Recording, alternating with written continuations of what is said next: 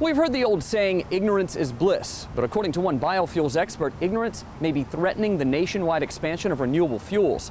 At a conference here at the Alamo City, farmers and ranchers were given an inside look into what's behind the food versus fuel debate. This week in Louisiana Agriculture's Sabine has that story. The Middle East now controls 66% of proven oil reserves. Smoke and mirrors. That's what biofuels lawyer Brooke Coleman has to say about the food versus fuel debate. Coleman is the executive director of the New Fuels Alliance, an advocacy group which promotes renewable fuels.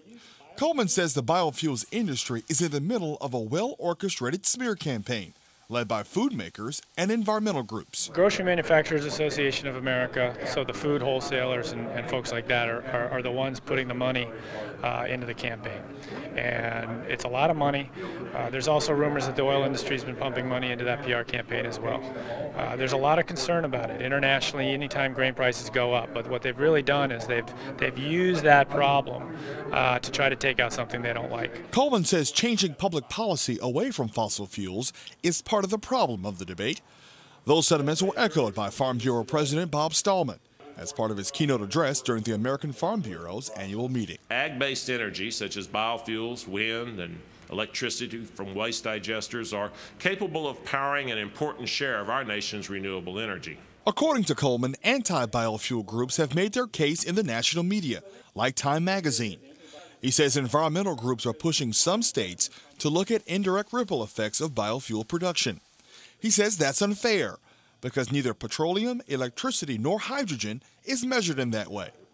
Coleman says policymakers need to be better educated by the ag community to ensure that agriculture gets a fair shake. The policymakers in this country, particularly ones on the coast, don't always understand that we can do more agriculture, that we can do it smartly, we can use less inputs and use less energy, and really do both food and fuel or do the energy and biomass thing on the farm. Coleman urged conferees to bring the truth of biofuels to the news media. He says agriculture must promulgate the story of biofuels, starting from the grassroots level. I think you got to do it through things like the Farm Bureau and your local chapters. And you got to ask those local chapters to work aggressively on PR and go and sit down with editorial boards and educate people. In San Antonio, I'm Sabine for This Week in Louisiana Agriculture. Coleman says biofuels are a hedge against increasing demands of oil by developing countries like China and India. Right now, China burns through about 4 million barrels of oil a day. By 2012, it's expected to go through more than twice that.